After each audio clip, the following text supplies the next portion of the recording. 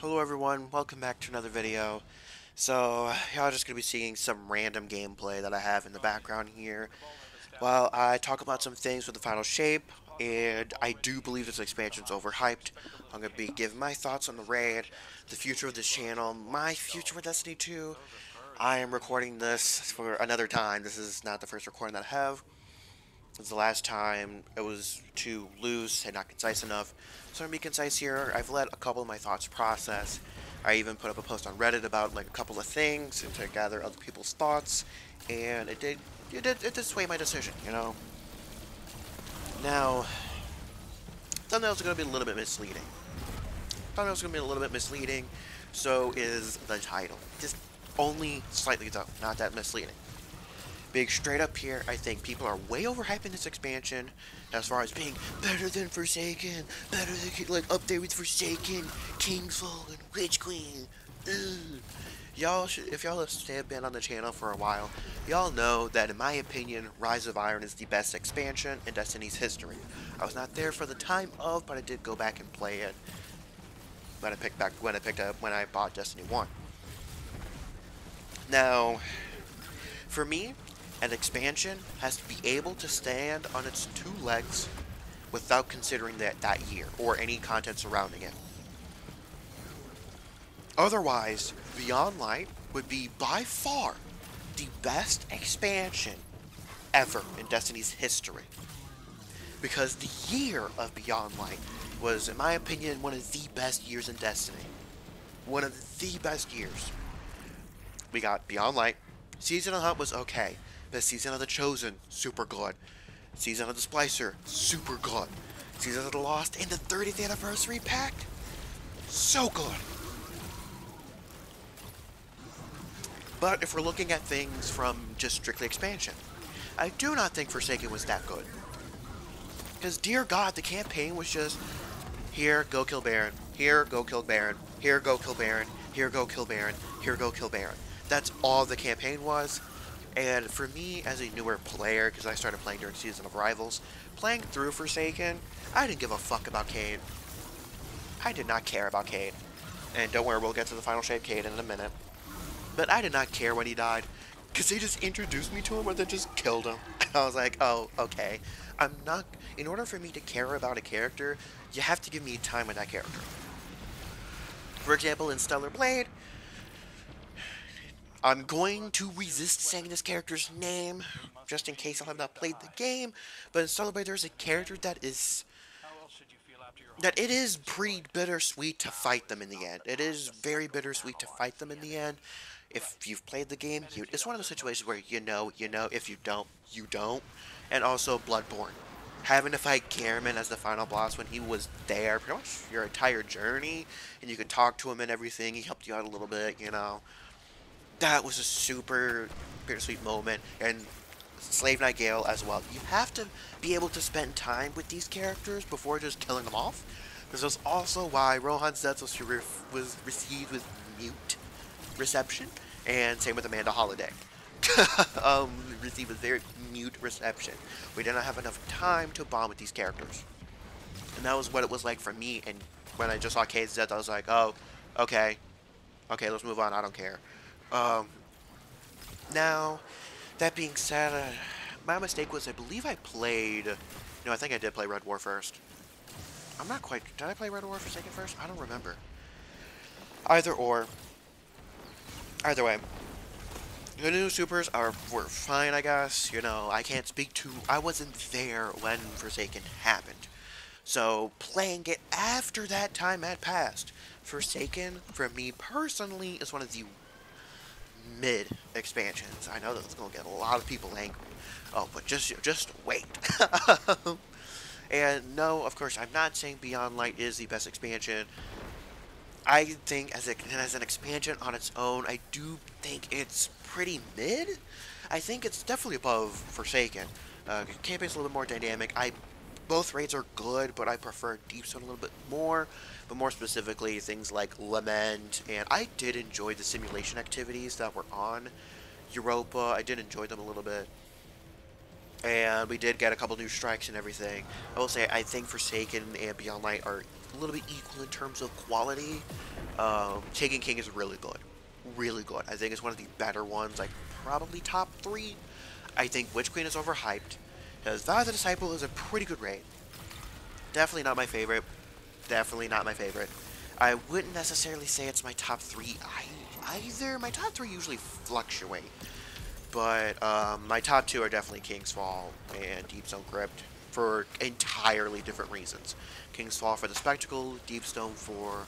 It's my favorite raid to introduce new people to raiding in. It is my absolute favorite to do that in. I love teaching that raid. At least I used to. Don't worry, we'll get into the whole used to here in a second. But, Final Shape.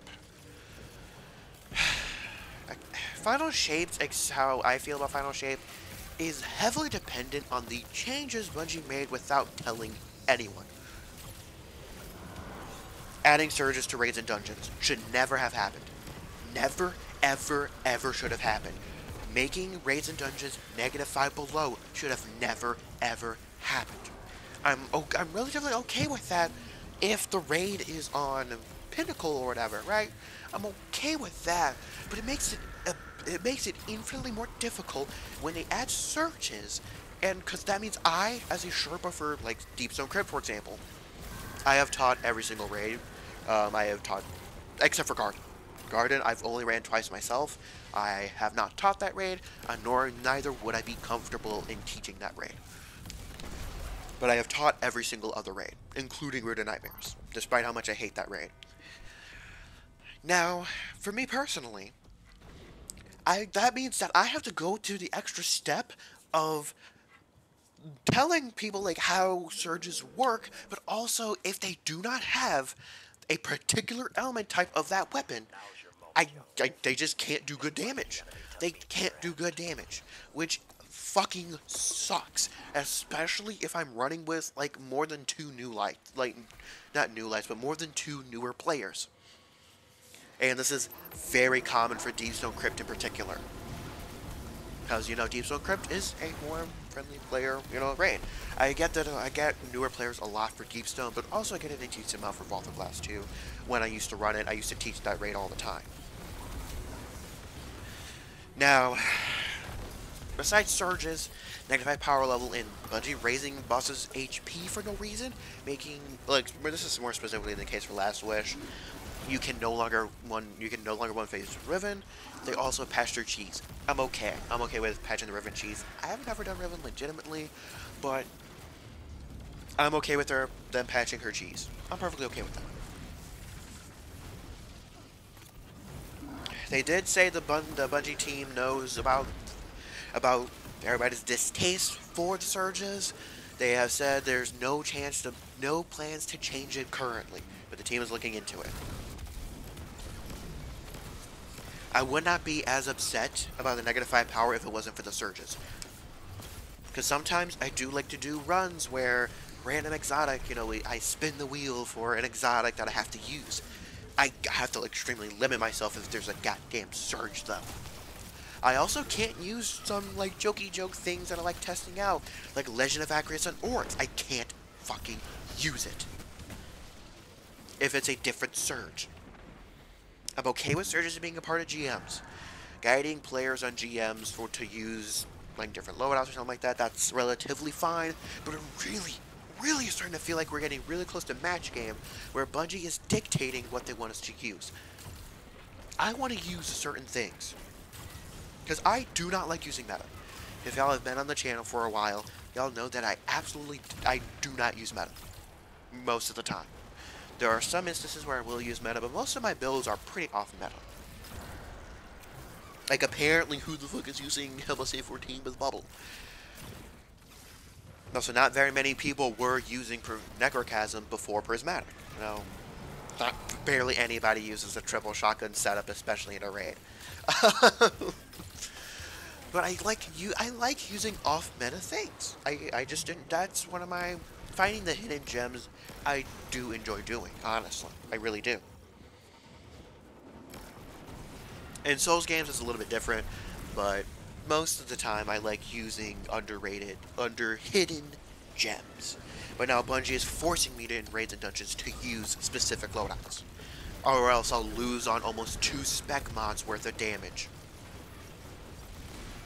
And by the way, adept weapons are completely useless. Adept, unless it's a fusion rifle, specifically because adept charge time does help. Like, boss spec, major spec, and minor spec were so useful. And adept big one spec was so useful. That was the only reason why I wanted the adept weapons. They do not deal extra damage, so there is 0 point in having an adept raid weapon. Or even adept GM weapon. There is absolutely no point. 0. And yes, you can have a plus 10 stat in any of them, but usually it's negligible at best. And yes, you can have like adept targeting adjuster, but that's for PvP. I'm a PvE guy. So, and also, another change that really has impacted Final Shape. World drop weapons can get enhanced perks. Which means origin traits are more important. Because more than one weapon now can roll with the same roll. Which is a fucking problem. World drop weapons should, especially if there is an arc rocket launcher. That's just a world drop. That I now have one with cloud cartridge and explosive light, and I can enhance both of the perks. And it has impact casing too. What the fuck? What the fuck? A world drop can get enhanced perks. That should never be the case. World drops should be for players to have decent loot. Not absolutely like the best of the best, but decent loot overall. However, no, that's not the case anymore. Those are my biggest frustrations with generally Final Shape. Now going to the Final Shape itself. As a standalone, little dealio. The campaign was fun. I will say, and I won't be going to the ending stuff until later, we're going to kind of go in a little bit of a chronological order. It's a little bit strange being by yourself for the patrol areas, even though I played with other people. It is a little bit strange only learning it by yourself. That's something I thought to be a little bit strange and a little bit weird. But, it was fine. I will say, I didn't really feel very much actual fear. Like, I wasn't afraid of anything, really, necessarily. Except in the patrol space, one of the patrol spaces, it gets super dark. And when it gets super dark, then I started to feel like, oh, it was a little spooky. I didn't really feel that anywhere else in the campaign. Prismatic is absolute dog shit on Titan. I was hoping it was going to be decent with the changes to Consecration and Diamond Lance, but holy shit is it awful. Titans almost have little to no form of survivability. The best we have is Knockout. And Knockout requires you to be in melee range. I found myself dying so much on Prismatic that I just said, fuck it. I swapped to Arc! We're using flashbang grenades, and I was able to do a lot better. Titans would have been much better off just getting flashbang instead of pulse grenade, honestly. Because at least fast flashbang makes your enemies not attack so that you can get into melee range. But I was surviving a lot better on Arc than I was on Prismatic. That's how you know it's bad, is when you can survive on Arc better than Prismatic. That's how you know it's bad, is you survive on Arc better. Also, and another issue, Thunder Crash needs its base damage ramped up, and Curious needs to do something else.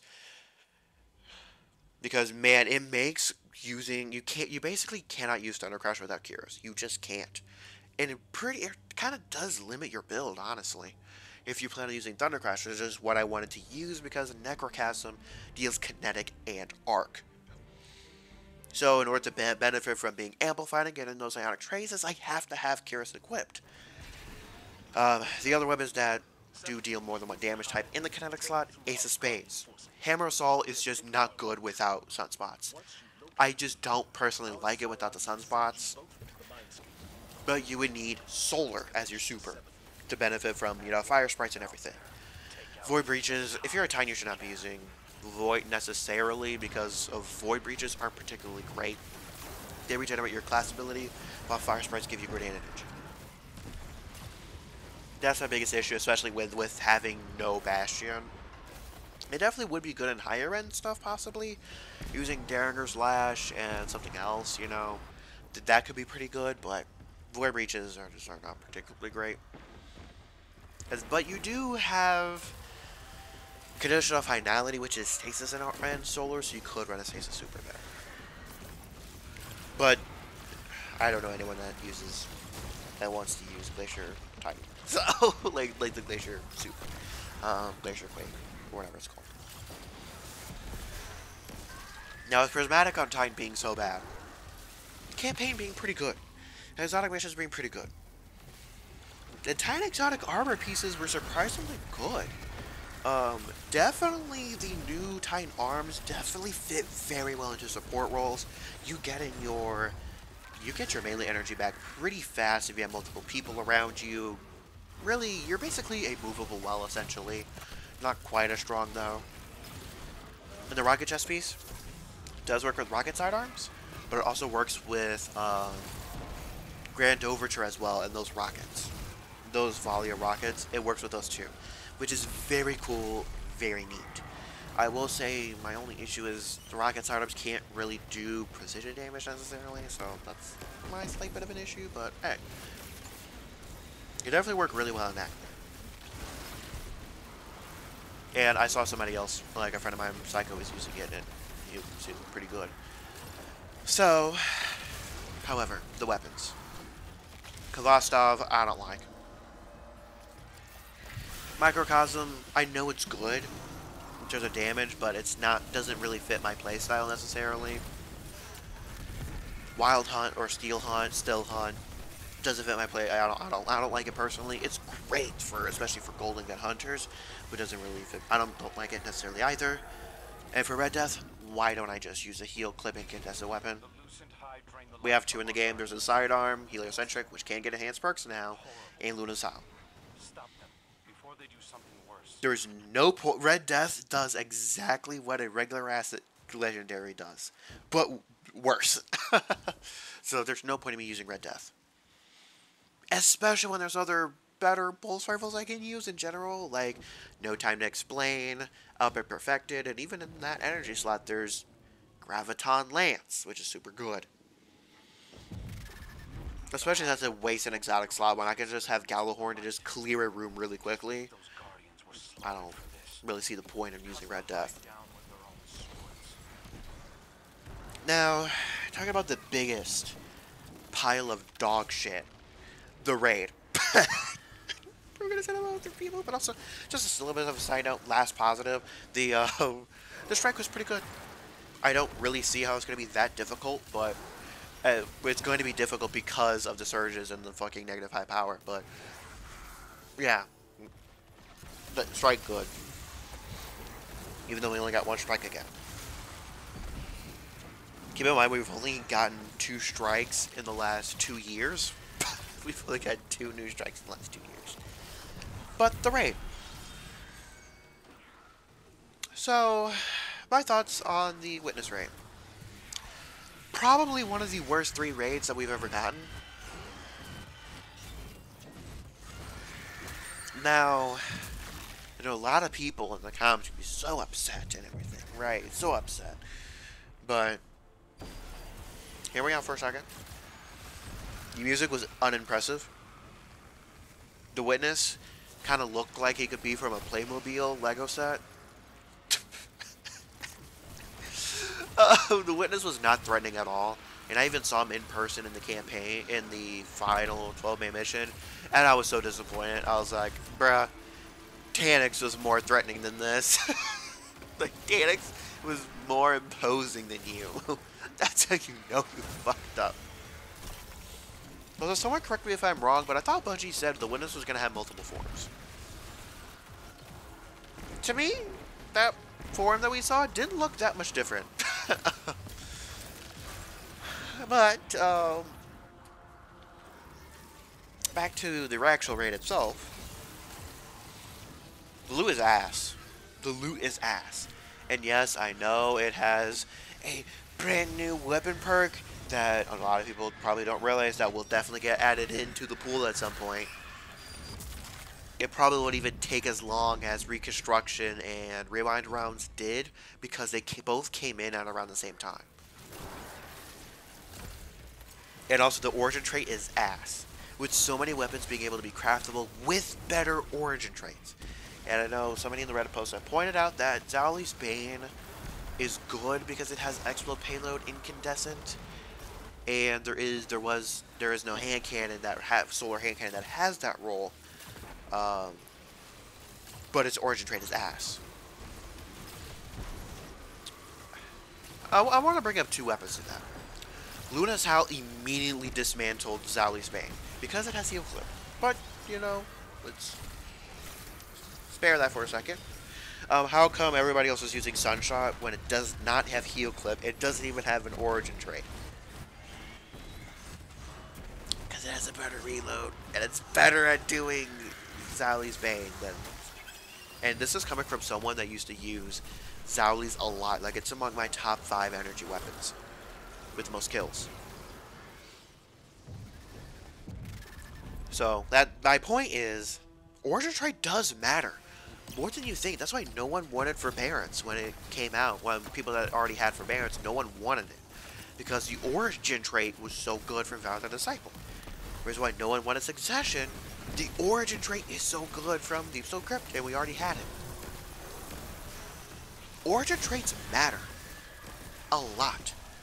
And that's why no one really uses the Vault of Glass weapons anymore, because they have no origin trait. And the raid weapons origin trait is so bad. It's so bad, it's negligible. It's useless if you run solo, basically. Or if an encounter has you being separated from other people, it's useless as well. And I'm sorry, but a really good perk is not going to make me go out of my way to get the weapon. Especially when the armor set is as bad as it is. The armor set from Salvation's Edge is one of the worst armor sets in the game. I honestly might prefer Garden of Salvation's armor over Salvation's Edge. Because at least Garden's armor is unique. And not fucking as asymmetrical as Salvation's Edge is. Those projections of Savathûn aren't real. And not to mention, the difficulty of the encounters are not rewarding enough. Like, the loot is not good enough to me justifying running the raid more than just once. And I would only run the raid for the experience. And that's not even the worst issue. One of the more terrible issues is Godslayer. Time to humble all of you Godslayers out there, but you do have the second most common raid title. It is not impressive to have Godslayer. The only raid title that is more common than Godslayer is Descendant, which is from Deepstone Crypt. So sorry to humble you Godslayers out there that are so fucking high and mighty. Not saying that having Godslayer is not an achievement. It is. But do those people that think they're holier than thou because you have Godslayer, you're not that special. You have the second most common raid title. The rarest raid title and the rarest title to this day is still Swordbearer, which is from Crota's End. And the issue with LFG right now is everybody for Vaal Salvation's Edge, even though the raid just came out, is know what to do, Godslayers only. That is what pisses me off. I really despise gatekeeping people this hard from doing activities. I hated it with, like, when I heard about the original Gallowhorn situation. I did not like the fact that people were doing that then I do not like it now with the Godslayer shit. People need to calm down about having Godslayer. It's not as an impressive raid title as people think it is. And yes, its rate is so high because it's of its limited time, but a lot of people that do not raid a lot don't consider that the general... You basically have 8 weeks to get a raid title. After Master comes out, you have about 8 weeks to get that raid title. But basically, after 4 weeks, a raid title has sort of set in stone its percentage rate of being gotten. Because you do have, especially people that do go after raid titles, you are on a clock for getting that title. If you want a title, you are on the clock for getting a raid title. It's not as bad for dungeons, but with raids, you are on a time clock. to get that title. So people want to say Pantheon's raid title, you know, so it's because it wasn't going to be around again. Well, people that normally go for raid titles know that all raid titles are a limited time thing. Because most triumphs are basically impossible to do after the raid has been out for a while. Because some of them you do need a dedicated team for. Case in point, Featherlight for Crota's End.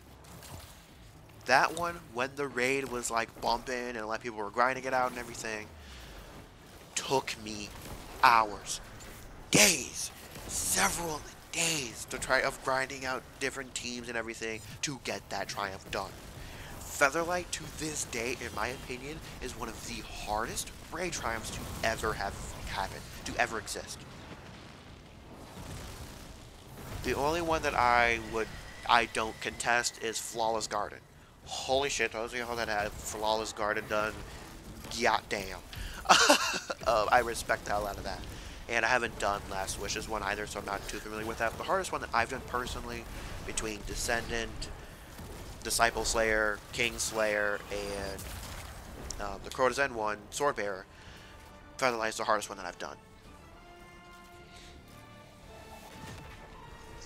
So, those are a few of the frustrating things for me personally.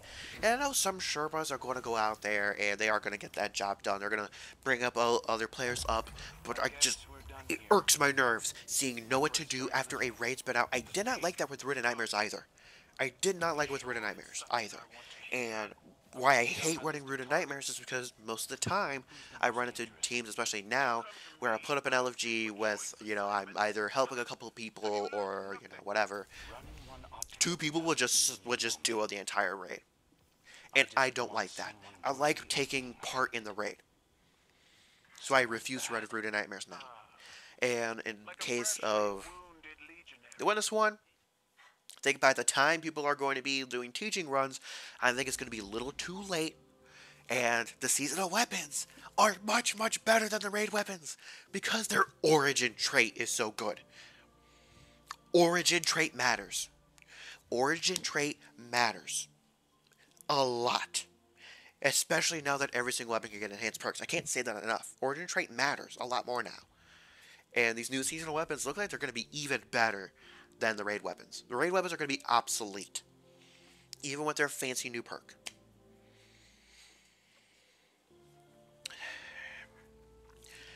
So that's a little bit of a rant. But on to probably my last issue with Salvation's Edge, and this kind of culminates a bigger issue with Destiny 2 balancing, and that's Titans. In case y'all don't know, out of the top 10 teams, only 6, Teams 6, 7, and 8 did the raid with a Titan on the team, at least for some portion of the raid. And by the time they reached the final boss, they swapped off a Titan.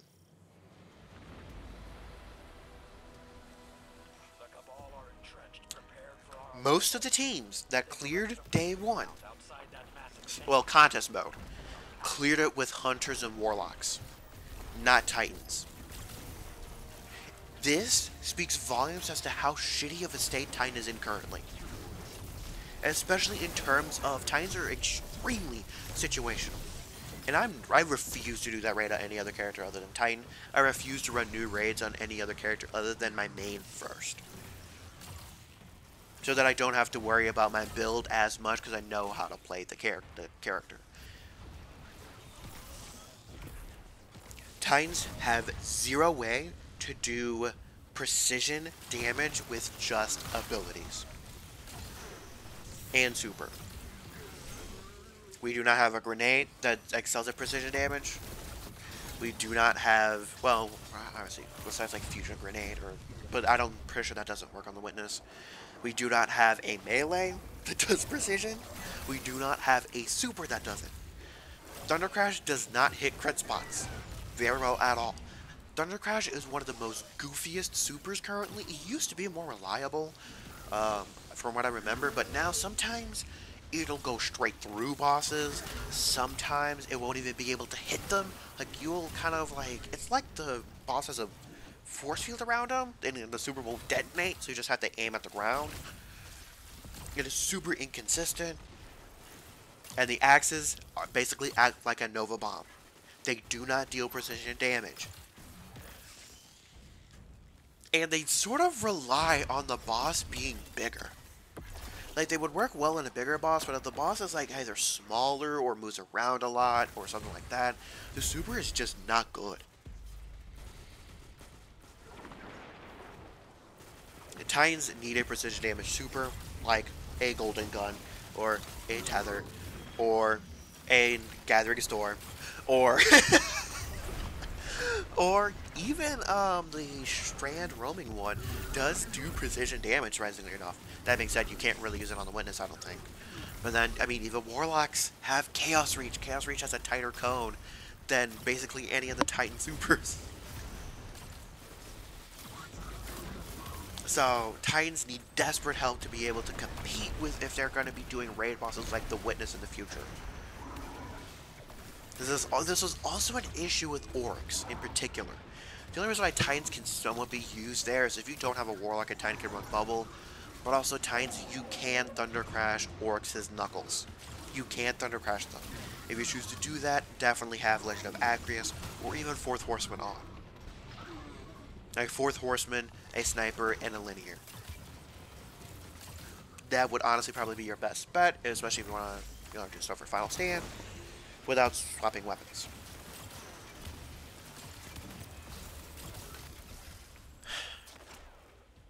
The balancing in this game is really bad currently. It's awful. Certain things are way stronger than what they need to be, and Titans have yet to find a middle ground to where, like, to stand on. They're either way too strong at Bungie's eyes, or in everybody else's eyes, they're too weak. The grappling shit would not have even worked well against a Witness. And barely anybody can even do that tech. Myself included, I never really attempted it, to be fair, but, like, I don't see the point in doing tech like that. It requires an absurd amount of setup. And they nerfed those specific things. Titans need help. Desperately. Warlocks, Well is destroyed. I'm sorry, but Well is destroyed. Y'all have been freed. Y'all have been freed from using Well. Honestly, you should not be using Well. Really, at all. But my thoughts. Final Shape is, in my opinion, one of the worst 3 expansions. A raid, to me, makes or breaks an expansion, and for me, Salvation's Edge breaks Final Shape. And the 12-man mission? 12-man mission was fine. I got kicked a couple of, like, my game crashed a couple times, which is a little bit of a problem, a little bit annoying. Last thing I'll say here. Cayde dying, I didn't care. I saw it coming from a mile away. Either Cayde or Zavala was going to die, was not going to make it to the end of it, like, make it past this expansion. I especially expected Cayde to, because there was no way. There was absolutely no way the voice actor was going to come back for an extended period of time. So I felt absolutely nothing when Cayde just... Also, it kind of made no sense to me personally. Like, I know it probably makes sense lore-wise, but to me it was a little bit convoluted and confusing. Like, they knew, like, they storyboarded Cayde dying, but didn't quite know how to get there. There's been other instances like that, too, that I've seen, but, like, it kind of reminded me of Amanda Holiday. It's like they knew they wanted to kill that character off, but rushed the way to get there. You figured out the way to get there on the fly. So I didn't really care about Cayde's death once again. It was slightly more impactful, but I didn't really give a fuck. I know this sounds really, really bad. I do not recommend getting the yearly pass at all. I didn't get it myself. I only got the expansion in Episode Echoes. I'm still on the fence whether or not I want to quit Destiny 2 in general. If they revert the changes to raids and dungeons, then I think I'll keep going. But if they decide not to revert the surge changes and stuff, I'm just done. I'm just done. I do not like how every single piece of loot in the game can get enhanced perks. I don't like that at all. It also makes things a little bit more confusing for new players as well. Also, material costs are way too high. Like, holy shit, things are uber expensive. I'm not a huge fan of the new Master Rahool system of unlocking new exotics. I don't really care for that necessarily. But it's one of those it is what it is type situations. But I don't really know where I stand with Destiny currently. I won't ever run Salvation's Edge, nor will I ever make a guide for it. I'll only run it if somebody asks me, like, really, really wants me to, and then I'll be like, yo, this is me, my one-time run only. I'm not running this raid after this. And I know some people, at least some of my peeps that I know, might get annoyed with that a little bit. But honestly, with how much, as y'all know, that I hate running Root of Nightmares, I'd find more worth in running Root of Nightmares than Salvation's Edge, because at least that origin perk is useful.